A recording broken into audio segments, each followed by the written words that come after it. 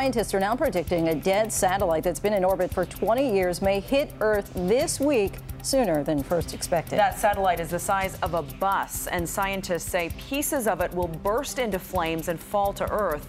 As ABC's Gina Sunseri reports, predicting where that space junk will fall is not easy. The crash zone of the Upper Atmosphere Research Satellite is hard to pinpoint because it's tumbling now. Its path changes every hour and a half. Scientists won't know where it will hit until 2 hours before impact. As it's coming down in altitude, then it reaches more and more drag, and so it will determine what part on the Earth gets hit based on the orbit plane of the spacecraft and the rotation of the Earth. And liftoff. UR's launched from the Space Shuttle Discovery back in 1991 to investigate the atmosphere. At that time, engineers didn't know how to safely deorbit a satellite once it's outlived its usefulness. Now, everything that's launched has enough fuel so it can be safely brought down in the ocean. 150 tons of meteorites, large and small, hit the planet every day. One was spotted over California last week. Some pieces are so small they aren't ever found.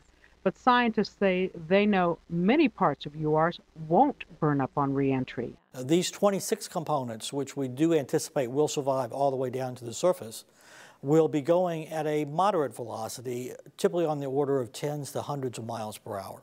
So pretty much the entire planet will be watching for this fiery re-entry. And the odds of anyone getting hit?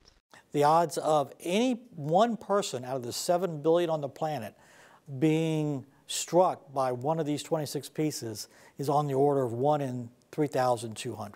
When the dust settles after UR's crashes later this week, scientists want to remind us they're still monitoring 22,000 pieces of debris orbiting our lonely planet. Gina Sunseri, ABC News, Houston.